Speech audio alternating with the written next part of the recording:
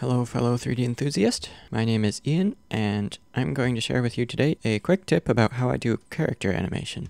But before we go on, real quick, I'd like to mention that I've created a completely free hydraulic kit bash element pack for you. So these work best with Blender, and there's a link for them in the description. Disclaimer, I'm not a character animator, so I'm not very good at it, but I've gotten this result here, which is passable, I would say. And I'll take passable.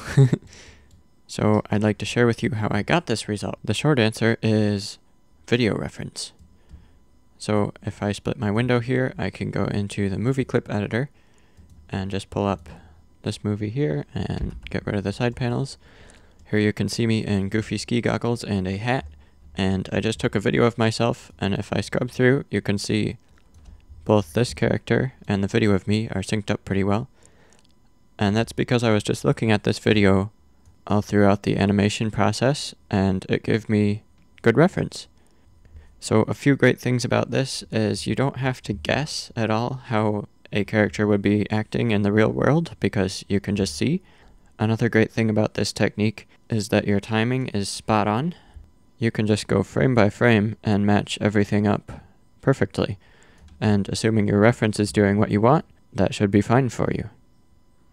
It's super helpful, and I highly recommend doing it if you're sort of an amateur, or even if you are an expert. Experts use this technique all the time, so it can be good if you want to feel like an expert too.